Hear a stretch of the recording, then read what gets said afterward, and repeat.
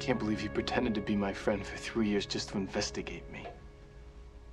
I'm so sorry. I know how hard this must be for you. Maybe Kara's right.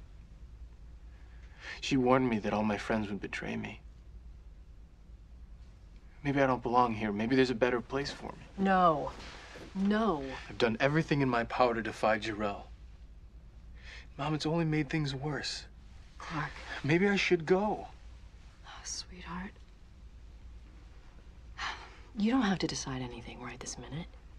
You know, it's been an incredibly difficult time for you. With Pete gone and Lana leaving. Lana.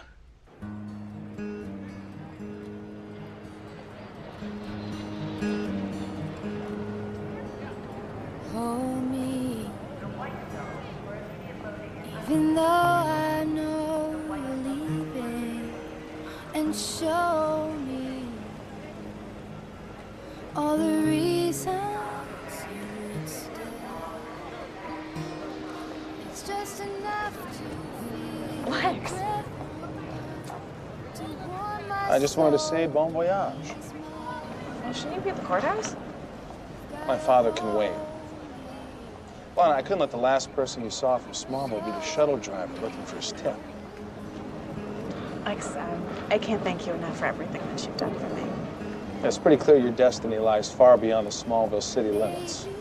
I'm just trying to help you get there. I don't know what I did to deserve such a great friend, but I'm glad that you came into my life. Maybe I'll bump into you on the Champs-Elysees. You're gonna be in Paris? I've been in a couple of years, but now I have reason to go. Oh, please don't go. Let me have you just one moment more. Oh, all I need, all I want is just one moment more. Oh, please don't go. Let me have you just one moment more. Oh, all I need, all I want is just one moment more. You've gotta hold me, yeah. Maybe I'll believe.